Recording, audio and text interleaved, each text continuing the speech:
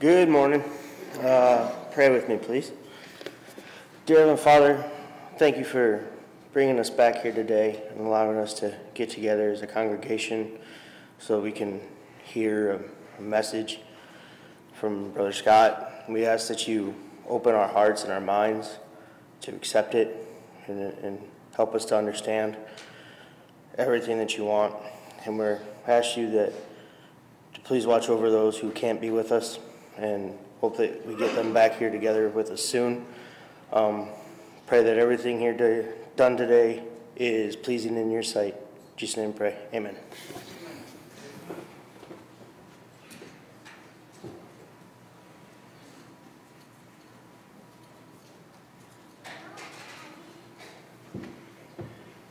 It is good to be back.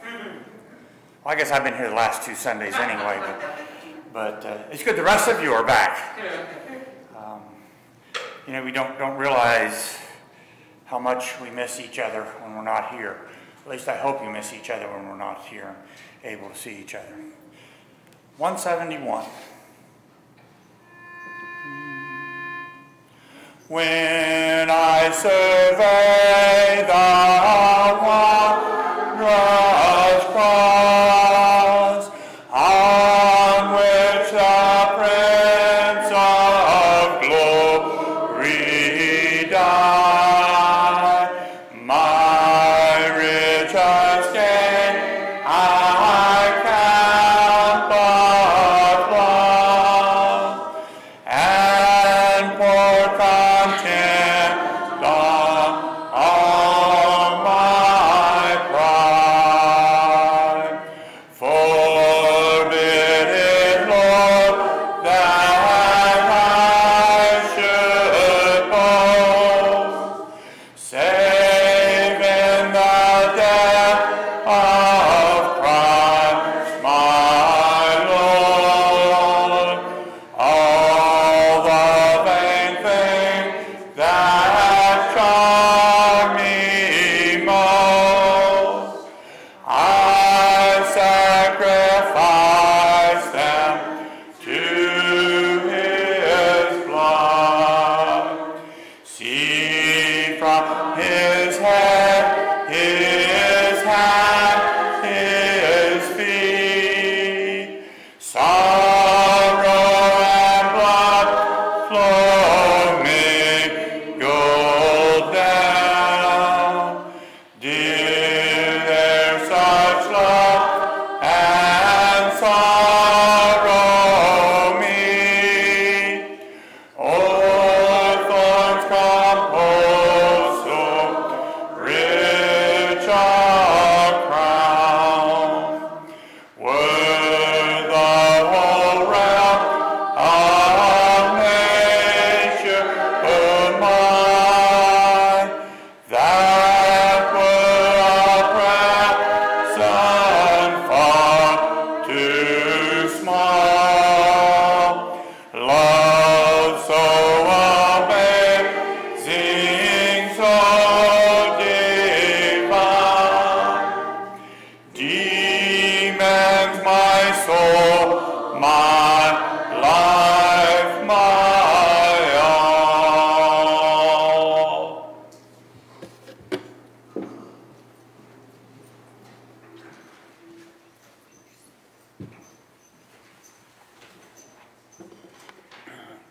It's time for the Lord's Supper. I'd ask you at this time to let your minds go back to the cross of Calvary and see Jesus as He suffered and died on the cross. And remember that the reason we partake of these emblems is so that we can remember Christ and what He done for us on the cross of Calvary and why He done it. He died on the cross of Calvary for our sins so that we'll be able to have that hope of a home in heaven with Him.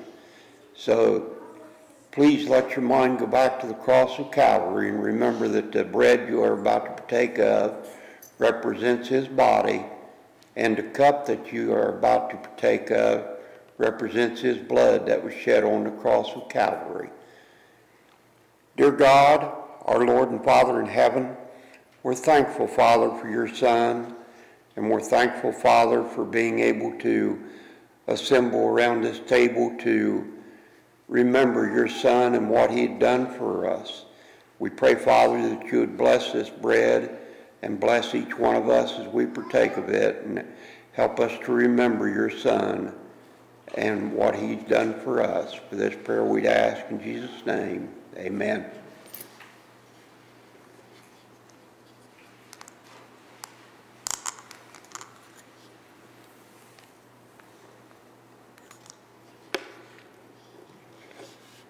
Dear God, our Lord and Father in heaven, we continue to ask your blessings upon this cup, the fruit of the vine.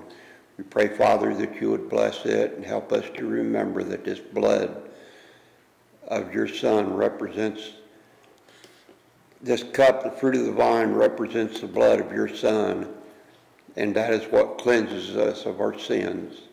And we ask you, Father, that you would help us to always keep this in mind. For this prayer we'd ask in Jesus' name, amen.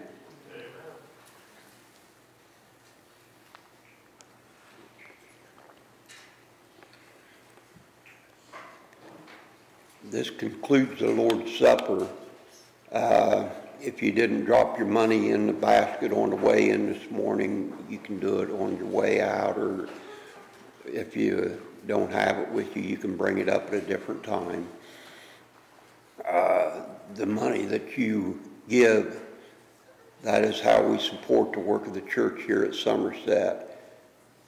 So remember that your offering to God is what carries on the work here at Somerset and around this community and around the world as far as that goes, because we send money, you know, to several different places. So if you would, bow with me. Dear God, our Lord and Father in heaven, we pray that you would help us to be able to give and give as we've been prospered, and give so that you would be pleased with what we give, dear Heavenly Father, and that it will help support your work around Somerset and around the country. For this prayer we'd ask in Jesus' name, amen.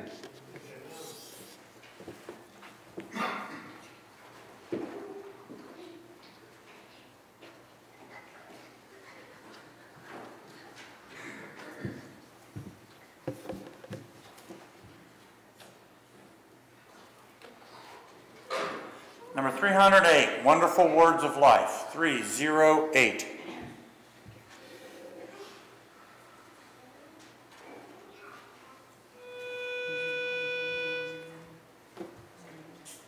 Sing them over again to me, wonderful words of life. Let me more their beauty see, wonderful words of life. Words of life and beauty, teach me faith and duty. Beautiful words, wonderful words, wonderful words of life. Beautiful words, wonderful words, wonderful words of life. Christ the Blessed One gives to all wonderful words of life. Sinner listen to the loving call, wonderful words of life. Also freely given, wooing us to heaven. Beautiful words, wonderful words, wonderful words of life. Beautiful words, wonderful words, wonderful words of life. Sweetly echo the gospel call, wonderful words of life. For pardon and peace to all, wonderful words of life.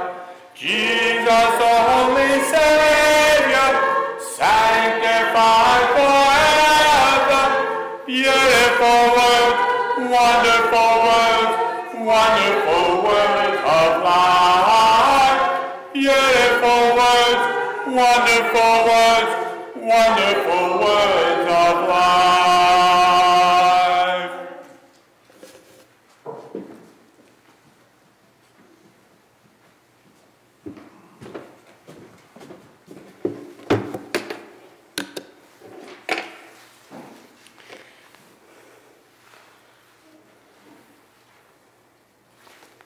Okay.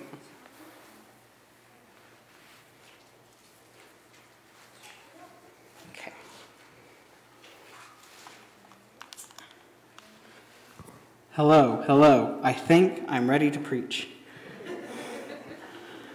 All sorts of things to do. Bringing up Bibles, bringing up psalm books, taking off mask, putting on microphone. If you saw last week's lesson, the service, you saw last week I wore this microphone, and you got to see just how many times this thing shifted. And so we tried last week to make sure it's molded to my ear now. That's why I didn't have it on before service, and now it should stay. I can't shake my head too much, but it should stay. It is good to be here. As it has been said, thankful for Andy of leading the opening prayer, to see his family, to see Akeem here this morning as well. And as Mike pointed out, to see all of you here today. It's truly a wonderful thing. I was happy to be back last week from Indiana, being able to see a few of you as we were able to have the service here for you on live stream. But I am thankful to see you in person today. And with that, and with the hope of us coming back to services, the hope of us being able to get together more often, more frequently this year, I thought it'd be appropriate to take a look at Hebrews chapter 10, verse 25. Hebrews chapter 10, verse 25, and that's where we get that phrase, the assembling of ourselves. Hebrews 10:25 says this: not forsaking the assembling of ourselves, as is the manner of some, but exhorting one another, and so much the more as you see the day approaching. And so we're going to take a look at that, and we're going to really understand who it is that's assembling. We're going to talk about why, or talk about not forsaking that assembly, what that means, that word, and then we're going to talk about, again, why it is. Once we know who it is that meeting, and that we shouldn't forsake it, talk about the benefits of that meeting together. So before I do that, and I've already jumped ahead of myself, but I want to share with you, or remind you here in person and at home, about the phone call this evening, James chapter 3, 1 through 10. We're going through that book of James, and lessons I'd be happy to preach Sunday morning. They're very practical lessons for us as Christians. But James chapter 3, 1 through 10, and talking about taming the tongue. With that said, if you see those images on the screen, there'll be several images for you to take a look at today, where we assembled together, where we got together and interacted with one another. If you see that image on the far left top corner, that is when we were down at the Midwest Children's Home. And so there were a few of us from Somerset that went down. There are a few from Norval Park, brothers and sisters in Christ, that went down there. And we did a lot of good works. We helped out the children's home. It was a great opportunity. But not only did we be outside, work, cut trees, do those type of things during the day, but at night we come together, we'd sing a few songs together, and then we'd have a short lesson from God's Word. And so really an opportunity for us to assemble, to gather together, come together, and take a moment out of our day, sing songs to teach one another, to encourage one another, sing songs to God, remind ourselves that we ought to humble ourselves, and then again be able to take a look to God's Word. It is a great opportunity. But not everyone were able to do that, and there's many things not everyone's able to do, but hopefully you're able to connect in some way. Hopefully you're able to assemble in some way, some fashion. If you look at the top middle picture there, that is, I believe, from the fall of 2017. Hannah and I came to Somerset in 2017, but in the fall, I believe we tried to do some kind of fall get-together, and we tried to have a hat competition, and so who could come up with the craziest hat, the silliest hat there. And so you can see there's a few of us on the screen there, and you can see Jerry in that picture. Jerry won the hat competition. Forget what he won, probably some chocolate, which is all right. But it's a good time for us to be able to interact with one another, share our time with one another, to eat. I believe we had some food that evening. Then you look at the far right top corner. That's from a work day we had in 2019, where we had the Developmental Disabilities group from Perry County come out and help us. We got things painted. We got things cleaned up. There are some of you here to help with that day. And then you can see lastly, and perhaps you recognize that image, many of you were a part of that, when we had service outside by the fire. It didn't start that way. We were going to go out there after services, but one by one we kept meeting outside, and finally we said, well, let's take the psalm books out there. Well, let's go ahead and preach out there. Let's just meet outside. And it was a nice, beautiful day, as you can see from the image. We were assembling together, getting together. It's truly a wonderful thing. And hopefully you and I can appreciate it. Hopefully you and I can value that assembling of ourselves. So as I said, with today's topic is the assembling of ourselves, and the 3 points we're going to look at. Who is it that is assembling? Who is it that is assembling? Then we're going to see from Hebrews 10:25 that we should not forsake that assembling, that gathering of one another. And then we're going to look also from Hebrews 10, but verse 24 and 25, why it is, what's the benefit of us assembling, getting together, being in each other's company, interacting with one another.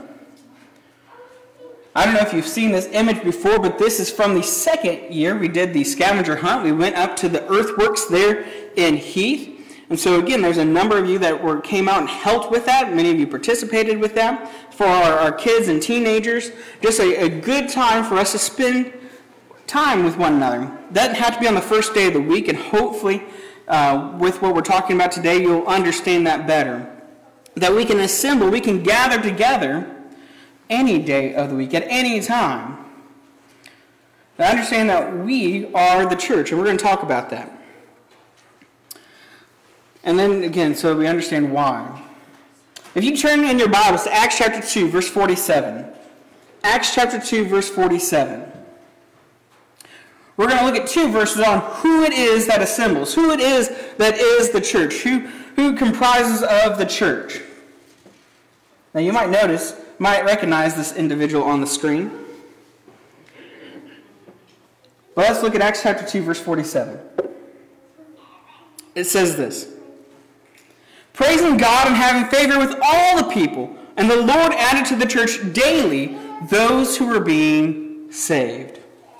The Lord added to the church daily those who are being saved. We've read the Bible, we've read God's Word, looked at the New Testament, how it is that we're united with Christ, how it is that our sins are removed, that we're made clean from the removal of sins, and that's being baptized, being united with Christ.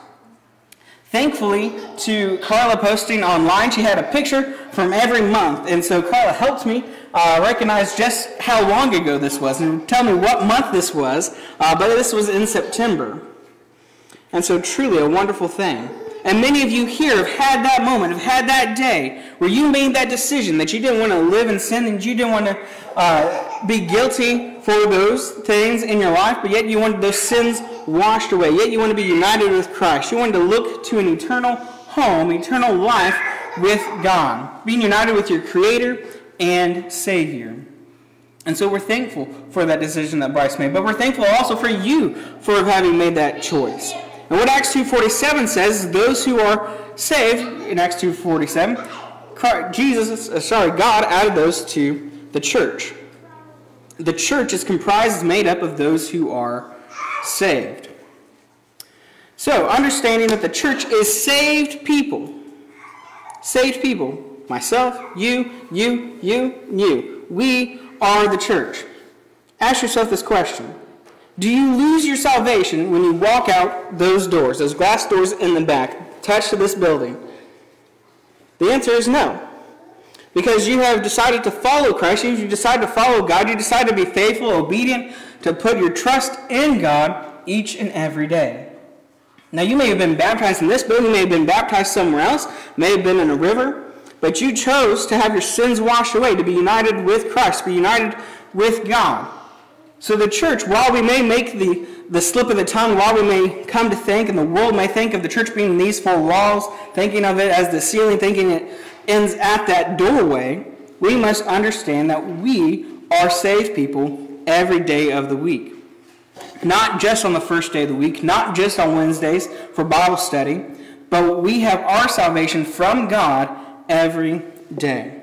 So if that is the case, and if we are saved on Monday and Tuesday, then we are the church on Monday and Tuesday. We're not perhaps gathering together, perhaps we go off to work, perhaps we're at home, but we're still saved people, and saved people is what makes up the church, is what the church is comprised of. So it is that we must behave, we must act like the church on Monday. We must behave and act like the church on Tuesday, taking care of one another and thinking about the lost. With that said, if you'll turn to 1 Corinthians chapter 1, verse 2, another verse to point us to who it is that makes up the church, that the church is comprised of. 1 Corinthians chapter 1, verse 2. 1 Corinthians chapter 1, verse 2. Here you'll notice a photo from when we had to be at home in 2020. At home, we were gathering together. At home, you were all watching some kind of service. You were participating in service in home, singing songs with your family, of having prayers with your family. And so it was, we gathered in our home as well. But 1 Corinthians chapter 1, verse 2, it says this: "To the church of God which is at Corinth, to those who are sanctified in Christ Jesus, called to be saints." Understand, he addresses it to the church of God and tells us that the church of God and saints are the same people. That's who he is addressing. Called to be saints, with all who in every place call on the name of Jesus Christ our Lord, both theirs and ours. So Acts chapter 2 tells us that the church is saved people. 1 Corinthians tells us that the church are saints, people, individuals, and they coming together. That is what comprises of the church. Again, so you are a saint, I'm a saint, you are a saint. And we're not just saints in this building, but yet we are saints, yet we're to live our lives for God daily.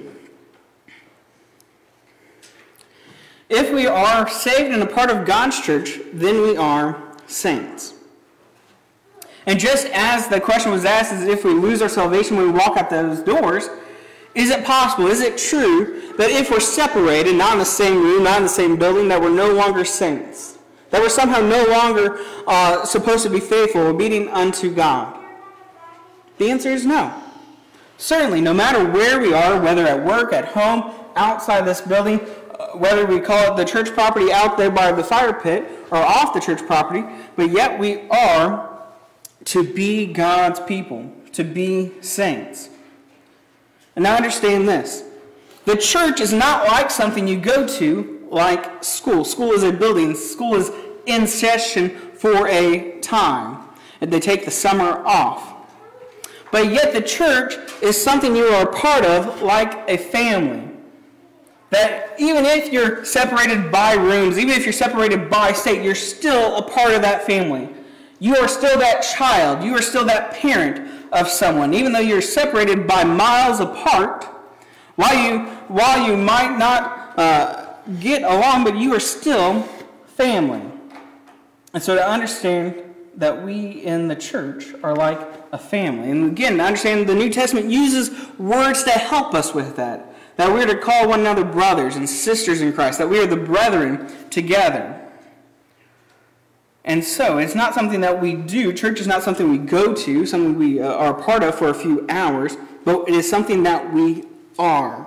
We are the church belonging to God. We are the church belonging to Christ. And so it is our responsibility then to, again, take care of one another, to interact with one another, to reach out in different ways. And we've done that throughout this time. Even though we haven't met here Sunday evening, even though we haven't met here Wednesday nights, we still have allowed for a time of calling in for a Bible study. We still have a way that we can connect to people. Many of you have a way through email, through phone calls. You can write letters to one another.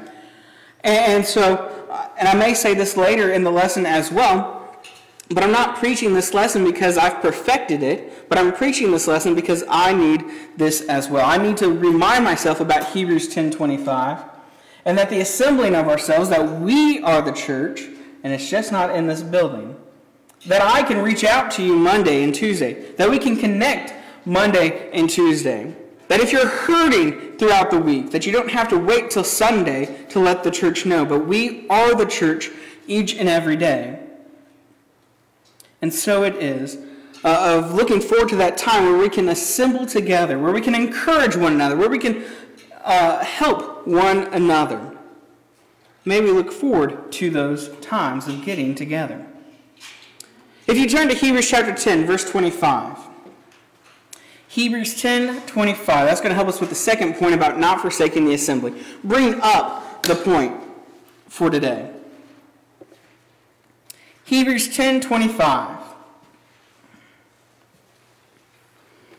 Hebrews 10:25. It says this: not forsaking the assembling of ourselves together, as is the manner of some. There may be people you know who truly, over the years that you've attended here, that you've been a part of the church, there may be people you know that have truly forsaken the assembly. But why it's important for us to go over this and talk about this point is because we want to understand the word forsake. There have perhaps been people that have used this verse, perhaps even preachers that have used this verse, to when someone isn't here Sunday morning, they go read to them Hebrews 10:25 and say, well, you weren't at service Sunday morning. You've forsaken us. You've abandoned us. Certainly, missing service can be the start of forsaking the assembly, can be a start to abandoning, deserting the church. But that in itself is not forsaking. You and I must understand that term better. To forsake means to abandon, desert, leave behind, leave and not return. So if you see that image of the teddy bear there, we don't see its owner in view of the camera, and so that teddy bear is just sitting outside there. What could be mud is left there, whether it slipped out of the child's hand, whether it fell out of the car, but it has been abandoned. Perhaps you think about buildings you know that are considered forsaken buildings, that are abandoned buildings. It's not because the company took a week off of work, but it's because they no longer work there. They're completely empty. And so to understand that term, that we be cautious of that. And so, like I said, there may be people you know, brothers and sisters in Christ, who have truly forsaken the assembly. Hebrews 10:25 says, it is the manner of some to forsake the assembly. But may we understand and be patient with people of when they're not at every event, when they're not here all the time. May we keep that contact with them to understand we are the church outside of meeting at 10:30. We're the church outside of meeting on Wednesday night. We're the church outside of meeting Sunday evening. I look forward to all those occasions. I look forward to, again, coming back Sunday evening and having a song service. It's in those song services that we spend 45 minutes or more singing, looking at songs we haven't sang in a while, learning new songs that we may not know. They are joyous times. We need to really think about the words that we are singing. I look forward to those things. But we are the church that exists outside of those things, and we must understand that. So hopefully you and I can understand what it means to forsake. To forsake is to abandon, to leave behind, to leave, not return, to desert something. And may we be cautious of that, because we are the church. We are to be united with one another. We are to teach one another. We are to correct. We are to encourage one another. And that happens by us connecting with one another, by us assembling, getting together, and helping one another out. Now, if you're in Hebrews 10:25, just go back to verse 24. Hebrews 10:24. We're going to look at 24 and 25 to talk about why it is that we should assemble.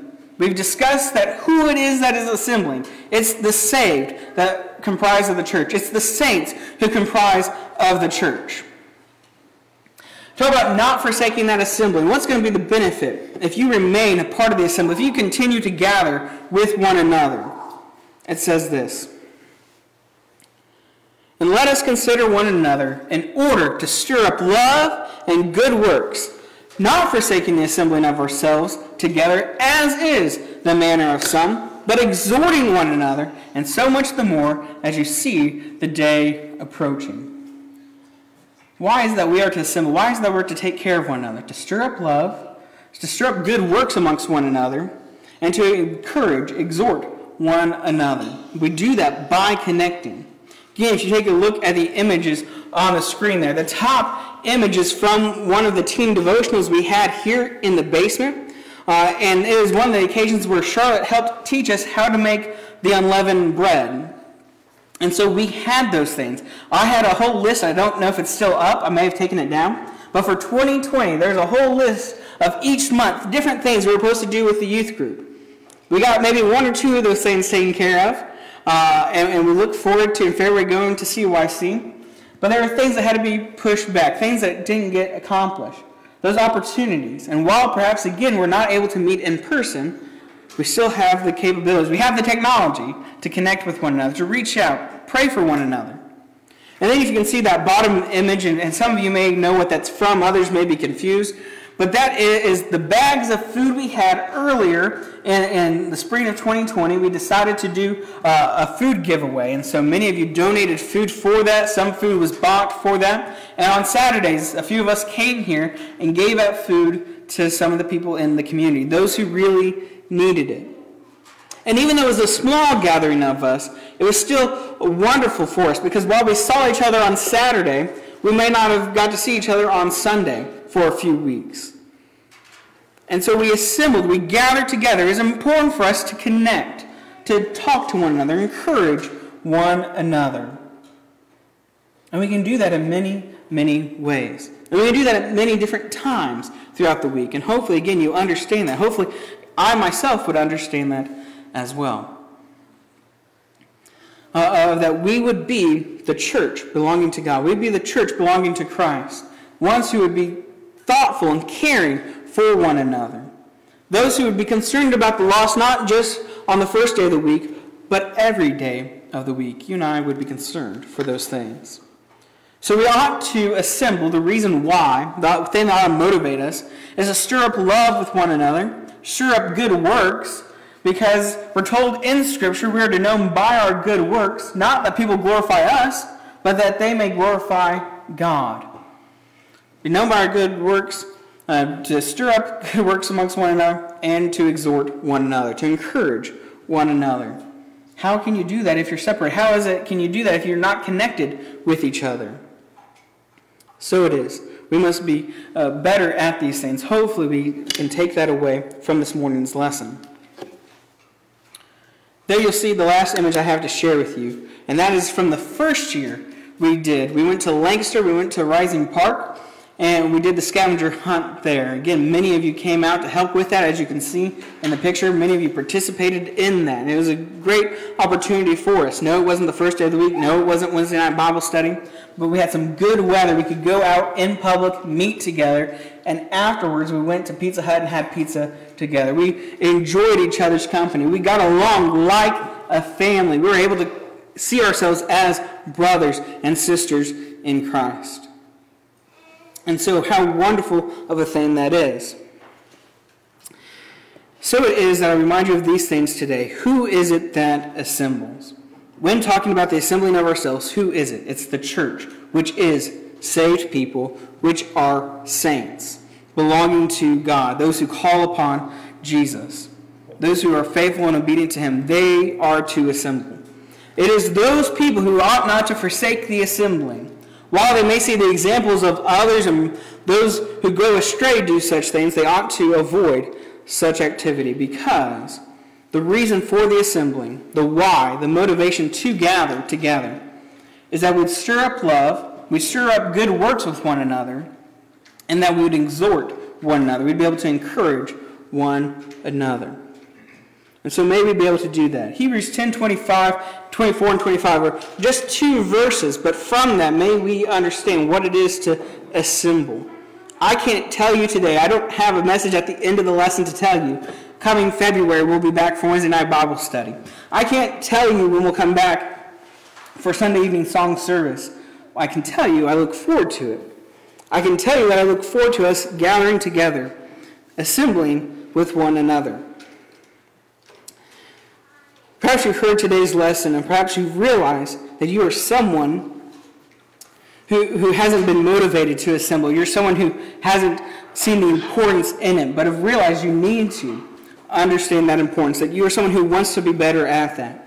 If we, as your brother or your sister in Christ, if we can pray for you and with you, encourage you in that way, then please let us know. Perhaps you're someone here today and someone who isn't a part of the family of Christ. Perhaps you're someone who can't call themselves saved, someone who can't call themselves a saint. But today you have the opportunity to repent of your sins, to confess Jesus as the Christ, and to be united with him in baptism. Truly a wonderful occasion. Again, many of us have made that decision. We're thankful for all that have made that decision. But if that's you today, if we can help you, we ask that you come forward as a stand and sing the invitation song.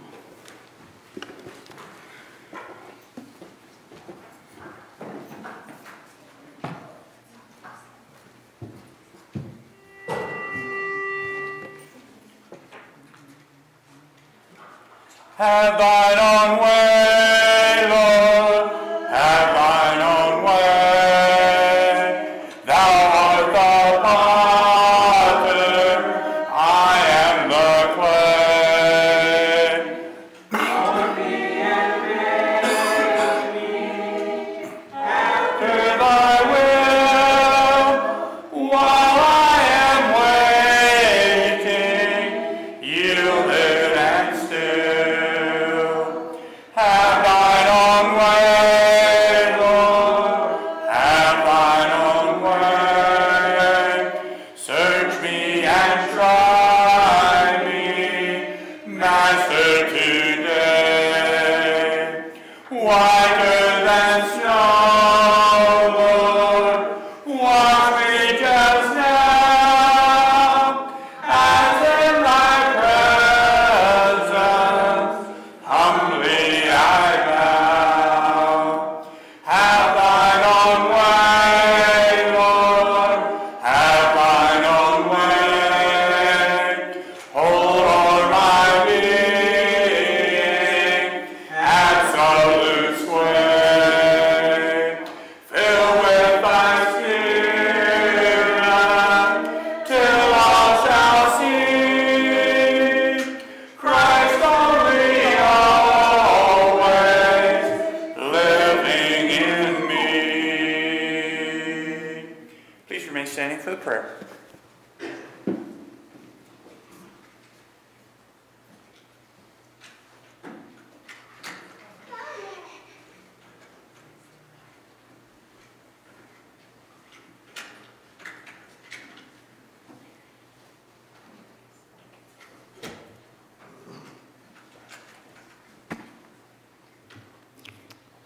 Bow with me, please.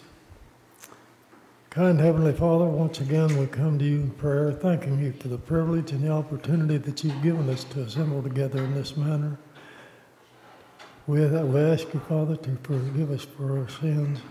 Help us in like manner to be as forgiving with others, not holding a grudge or not wanting revenge, but having that attitude of forgiveness in our mind at all times, ready and willing to forgive, and ready at any given time, Father, to offer a prayer for whatever the situation may be.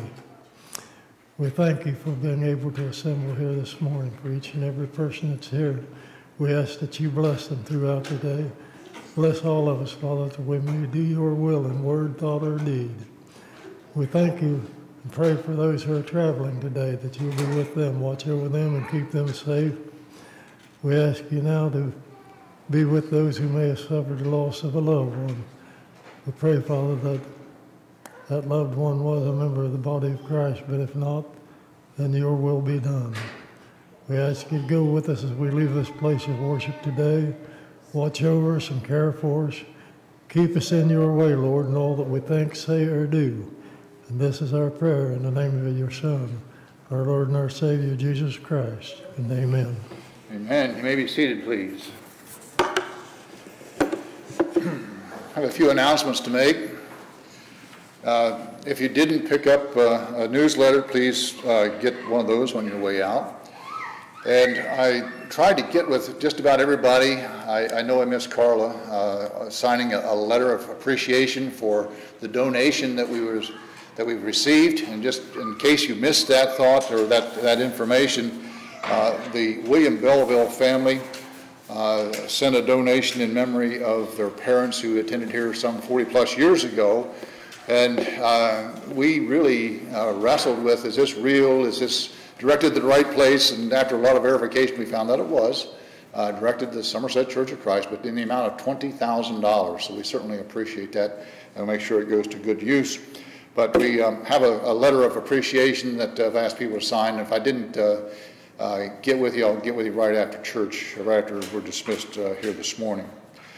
I got a text from Teresa this morning that her father had been taken into Genesis Hospital, and he's been diagnosed with acute heart failure. So I'd ask you to keep that family in your prayers as well. I'd also mention that Jim Large's daughter, has been diagnosed as being terminal, so please keep Jim and family in your prayers as well. Sue, what about Larry? You got an update on him? Yeah, I just talked to him this morning, and he's stable. He's pretty stable now. Going to try to move him out, and we're still deciding what's going to be what. But they're wanting to have him in a facility for a month, and I'm not sure about that. But we do not have the local services here that he needs, and so that's an issue of not bringing him home. And we'll find out tomorrow. I've already contacted Wesley Woods of New Albany. As soon as they determine that they can provide the care that he needs. Possibly he will go there. Otherwise, we're trying to get him into an acute care facility in Columbus. It's actually a hospital, a step-down hospital, and trying to make contact with them tomorrow to see if we could get him in there. That would be the best place.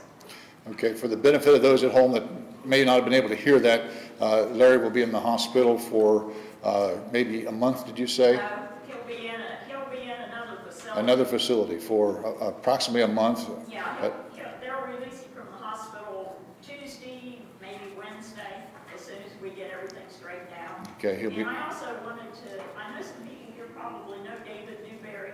Yes. David Newberry is pretty bad, and his cancer is back. Oh. And he's having trouble walking and a lot of issues. My.